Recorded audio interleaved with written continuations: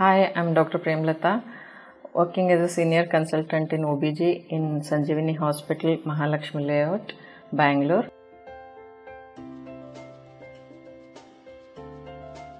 Cervical cancer is the number one cancer in India, and India is the leading country in the world, unfortunately, in number of fresh detected cervical cancers till date.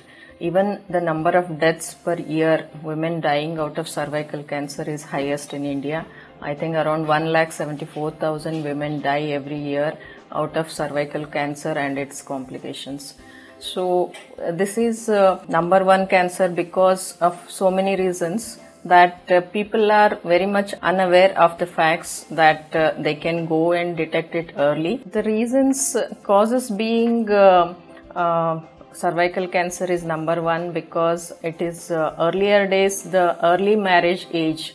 The girls are married off in childhood and they were exposed to sexual activities early at age, and the exposure was for a longer period. And the one more most predisposing factor is having multiple sexual partners.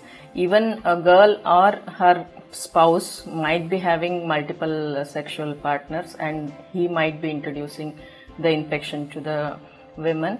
The main cause is viral infection. It is sexually transmitted. This is called HPV virus, human papilloma virus.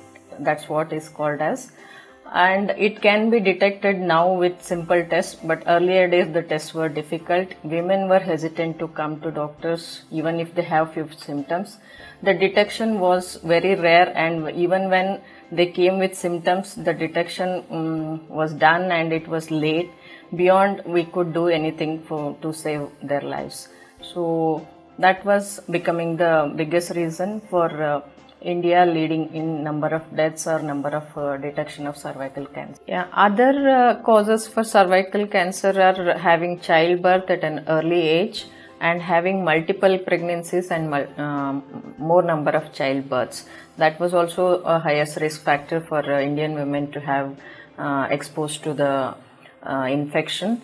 And one more thing being smoking and long duration usage of oral contraceptive pills. These are few of other causes for cervical cancer being number one cause in India.